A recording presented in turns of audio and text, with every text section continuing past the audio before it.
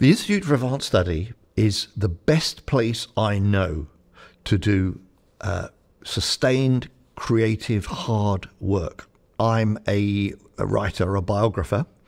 The first biography I wrote was of the theoretical physicist Paul Dirac, who spent a lot of time here. Paul Dirac is often described as the first truly modern theoretical physicist. What we mean by that is he not only was a physicist who was a pioneer of quantum mechanics, the most revolutionary theory of the 20th century in physics. It's a theory of the very, very small, but he was also an expert on gravity and looked at physics as a unified whole.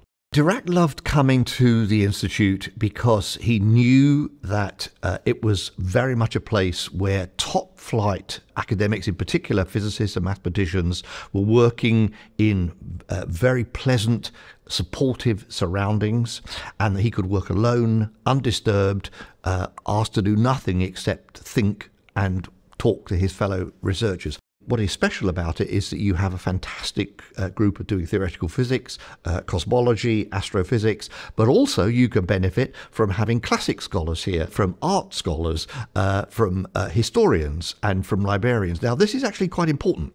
Now, I'm just completing a biography of Stephen Hawking, who was also a visitor who came quite often. When you're writing a biography, it's not just about your own specialist topic, you need other input. So, for example, in writing about Hawking, I need to know about the origin of some terms that he used in his book.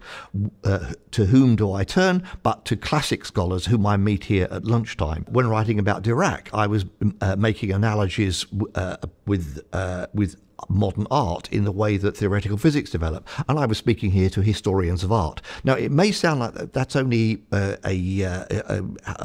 side story, so to speak, but it's actually not. It's really valuable to have the support of all different experts, the freedom to talk to them and benefit from their erudition.